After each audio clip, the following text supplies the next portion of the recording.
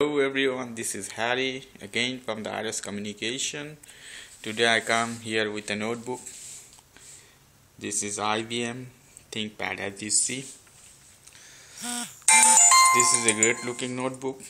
As you see, it's so beautiful from upper to the down. Here is two lock button. So open this. So great looking, with a great company, IBM.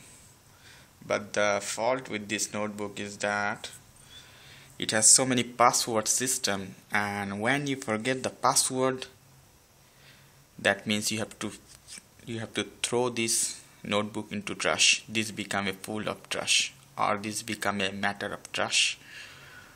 I lost my word. Okay, whatever. I forget the password of supervisor password, and with the supervisor password is put the password on the hard drive. So now whenever I open the notebook, I click for the open.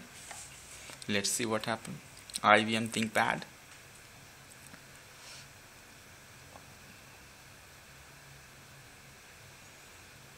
Show something.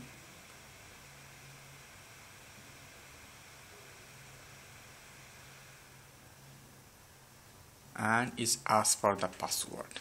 This is a supervisor password and I forget. So there is no way to break the password. I try so many ways. I open the battery from inside and I try to search the jumper, but as I search all over the internet, and IBM said that they don't have jumper in this one. And they say if you forget your password of the hard drive, you have to change the hard drive. If you forget the password of the BIOS or supervisor, you have to change the motherboard. What a bull crap and stupid thing. I don't know why they invent this such a stupid system. I don't know.